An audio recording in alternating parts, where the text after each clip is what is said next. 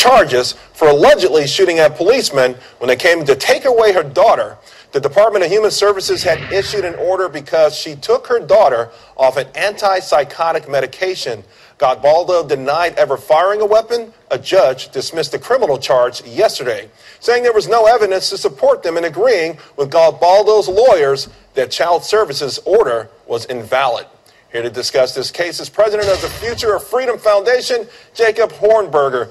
Jacob, I almost don't know where to begin with this. First and foremost, the kid is on this antipsychotic medication. The mother obviously doesn't want that to happen. Secondly, the police come and try to forcibly take away the child. Help us understand this case.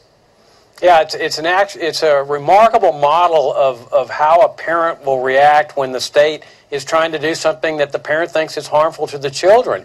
This woman refused to defer to authority. It's something that a lot of parents would never think about doing. The cops show up. They've got a court order commanding the woman to relinquish her 13-year-old little girl for the purpose of injecting mind-altering drugs into this child. The mother says, no, I'm taking her off this junk. She's not going to go on it, and you're not going to take her away. And she barricades herself in her house, and she says the cops aren't going to do this. Well, the cops ultimately charge this woman with resisting arrest, firing a weapon at them, barricading in her house, and refusing to obey this court order. The thing goes to court, and it turns out the cops are there with an invalid court order. They didn't even have the judge's signature on the court order. They'd gotten the clerk to just stamp the judge's signature on it. The judge throws the charges out. He dismisses the gun charges, says she never fired a weapon at the police. But really, it's a model of how parents should not to defer to authority under any circumstances, but especially when your child's welfare is at stake. Jacob, it can also be a model for just how arrogant government at all levels has become. And in many cases, the police are just following a lockstep with this, just thinking, hey, I can get someone to stamp this. This woman probably doesn't know her rights. She'll probably hand over the kid, and we'll just have, it'll be all in a day's work. Absolutely. I mean, this is what goes on in totalitarian countries. This is what went on in the former Soviet Union. This is what went on in fascist Italy. This is what goes on in Burma. The police operate effectively as thugs, and they're in there saying, we don't need to follow the law. We don't need to follow the procedures that are established by the law. We're going to just come over here and seize this child because we've got the guns. And this mother said, oh no, you're not going to do that. And the other thing, notice, Charles, that, the government's been waging this 30-year-old failed war on drugs.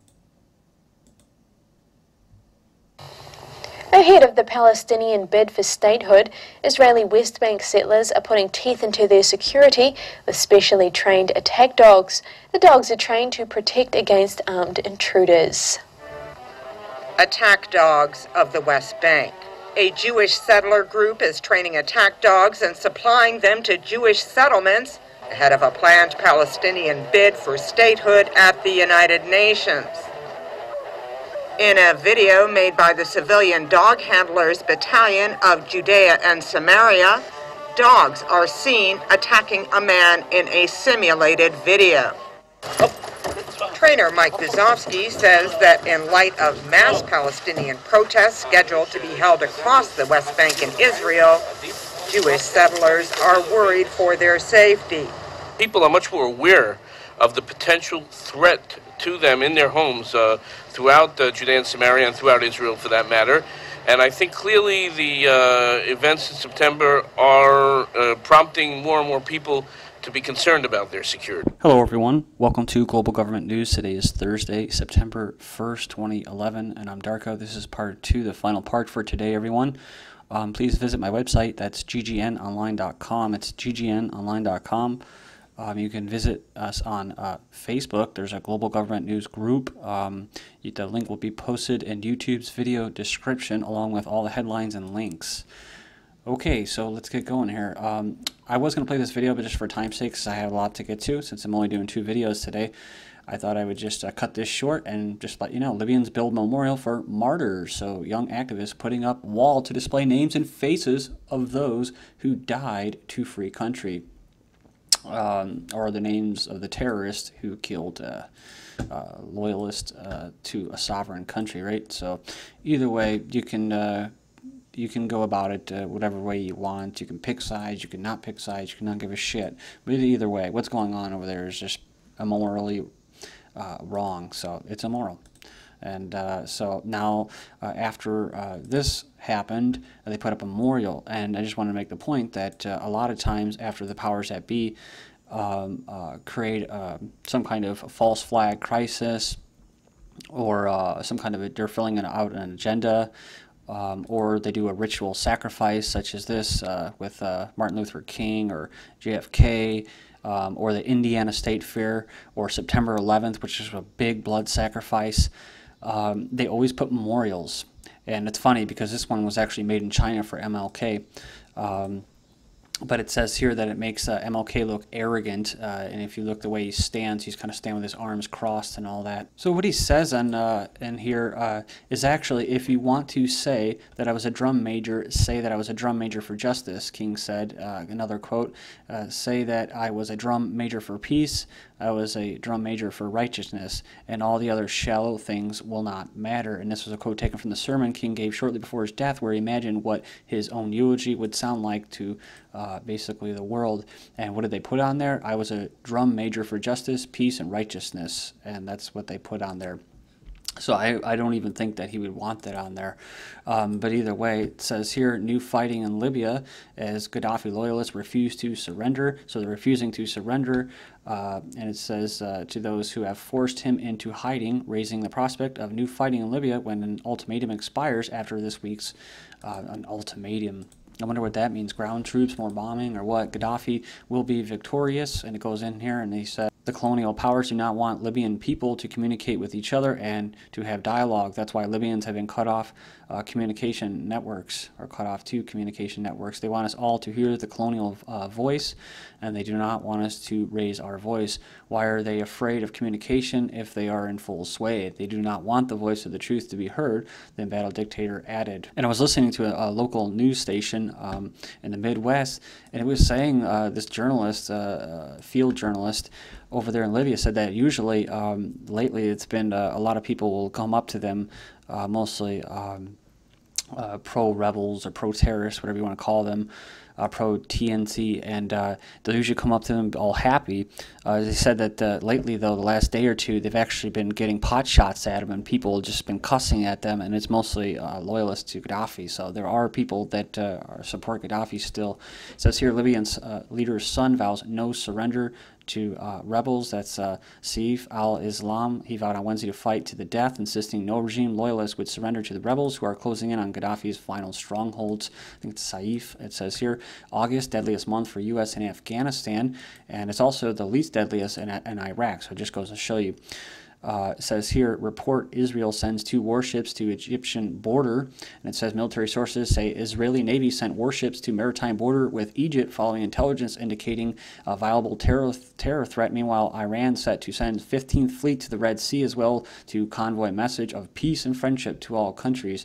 UN panel faults both sides and Gaza flotilla clash. So long-awaited UN report on Israeli raid on Gaza-bound ship that killed 9 Turkish civilians, declared that Israel's naval blockade of the Gaza Strip was legal, but that the Jewish state used unreasonable force.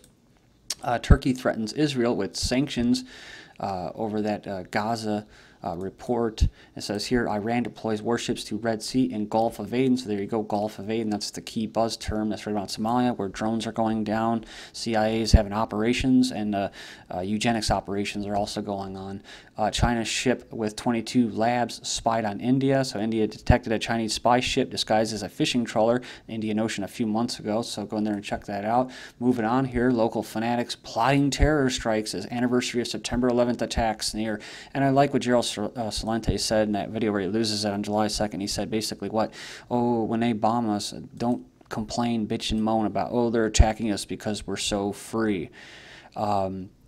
No, they're attacking us because we're trying to take away their freedom, and we ourselves are not free. So they're not going to attack us because they're free. They're going to attack us because we're a colonial power, and we're trying to strip other sovereign nations and other people's way of life from them by force, and calling it humanitarian missions. So Okay, so, and this is also an ode to a false flag government-sponsored terrorist attack, of course, supported by Israel. So, you know, they're just letting you know, get that fear imprinting, that mind control programming going.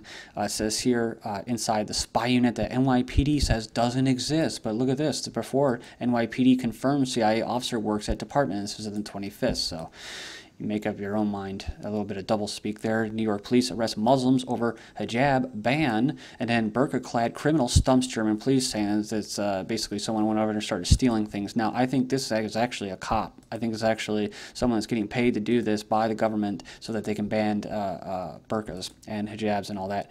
Florida woman arrested for drawing picture of bomb on friend's bag at Miami International Airport, and it gets crazier. Body scanners scrapped from German airports after error filed trial, and it says basically they were so inaccurate that the whole scheme has been scrapped. But that's not why. That's not that they were inefficient. They were efficient. They were efficient at radiating people. State Department, don't invade privacy of Cleric on CIA kill list. And let's not forget, this individual was educated in the United States, just like the patsies of the 9/11 attack. That's even if there was people inside that plane and it wasn't remotely controlled.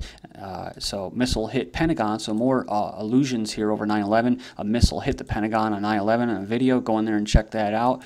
Most people already know that.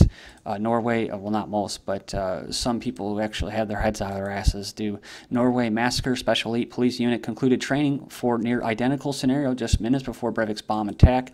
And it's weird, they actually took Breivik back to the scene. I thought that was kind of weird with cops. Indiana lawmakers lynching references rifle Tea Party. So a black Indiana congressman has used a lynching metaphor to describe Tea Party policies he said would turn minorities into second class. They also said that the Tea Parties would like to see blacks hanging on a tree. That's in a quote. In play for youth engagement, White House opens petitioning website for ages 13 and up. So see what you think. So a little bit of brown shirt activity. First Circuit Court of Appeals rules that citizens can videotape police. Charges dropped for a woman who recorded the police. So don't feel bad about doing it. Tibetan monk sentenced in immolation case. So another monk sets himself on fire, and these other monks get 13 years. You like that? Cops confiscate Lakewood's Lady Arsenal, motive pending. So they went in and stole this girl's veteran, all of her guns and that. Punters could pay tax to cover costs of clearing up mess caused by binge drinking. And Brave New World, new charges, or no charges for New Mexico cop caught having sex on car. Second former officer charged in Moon Township prostitution ring. Then we have Australian citizens alleged PNG police raped her. Then we have mentally disabled man shot dead by police while playing with toy gun after 9/11 calls from terrified neighbors, or slaves, whatever you want to call them. Actor Seagal sued over dog killing. That's right, he killed a puppy. And he's kind of promoting the police state, so I'm not really supporting Mr. Seagal. Southern New Mexico mayor, police chief arrested on weapons charges. That's right, selling gun running. Kenneth Melson resigns as ATF chief over fast and furious gun trafficking. And then we have this right from the Department of Justice, which actually doesn't include anything about this individual, actually, not just lacking to do his job, failing to do his job, but he was actually doing something really wrong, like working against what he's supposed to be doing. So he's technically fired, but they just moved him around. They didn't mention it. Bullying law put New Jersey schools on spot. So it says here that lunchline bullies in the East Hanover schools can be reported to police by classmates this fall through anonymous tips through Crime Stoppers hotline. And then we also have Nashville suburb officially ends water fluoridation. Yay, celebrate, but it's still going to be in there for years to come. Get flu shot or get fired, says hospitals. Then Haiti genome study confirms UN troops did bring cholera, so it was a eugenics operation. Microchip implants monitor tumor growth. And the funny thing is that this microchip is going to emit RF frequencies, radio frequencies, and so it's actually going to cause a tumor to detect the tumor. Anti-cancer virus shows progress, so get a virus in you to stop cancer, or you can just have good nutrition, take B17, laotrine. New body liquefaction unit unveils in Florida funeral home, and they say that it's going to be green. Well, it's actually going to suck more energy than cremation. Deer pill curbs aggressive mating, so a contraceptive vaccine that's eugenics for deer. Slaughter-free stem cell meat sausage coming soon. Then DHS testing iris scanners at U.S. border. Microsoft sued over iPhone or phone tracking feature. Confirms it aims to own your online ID. Young mother shoots her 2 children. 4-year-old Maddie Jackson has padded chest and bottom for Dolly Parton tribute. It's pretty gross. Check it out. Uganda woman push for divorce law, which is funny because it's talking about this with a friend that back in the day, these arranged marriages actually worked out a lot longer than now, where the divorce rate is at record highs. Thank you.